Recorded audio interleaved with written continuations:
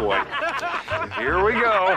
To hear from. I'm sorry. You have a chance. Well, I'm not sorry. You sit down. I know you're not sorry. That's the point. The hypocrisy of this speech. The hypocrisy of the fact that Frank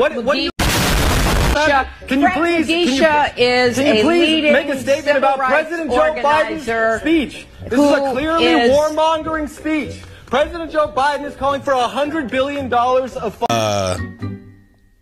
funding for Israel, Taiwan, and Ukraine, and we're supposed to just bundle these together and pretend like we're going to rush to World War III. We're all just going to let Hillary Rodham Clinton sit here. Okay. I'm sorry. You know, this is not the way to have a conversation. I'm sorry. If you want to have a conversation, you're welcome to come talk to me afterwards. You can sit here. That's true.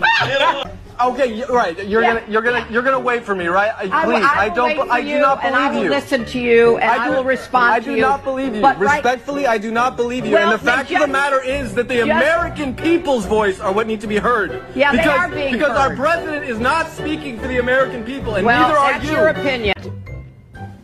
No, God, please, no, no. No. And that's your opinion. Yes, that's my opinion. Well, then sit down. We've heard your opinion. Thank you very much. Well, no fucking This is free speech, everyone. This is free speech. That is not free speech. This is people constructing narratives that are openly hypocritical. I'm sorry. The incredible hypocrisy. You know, maybe you could actually went with Eleanor Roosevelt to bring this Declaration of the Rights of Man. John Foster Dulles was involved with the CIA. Bro, what are you talking about, man? LGBT conduct in Uganda. To push us to World War III. Hey, y'all, come look at this.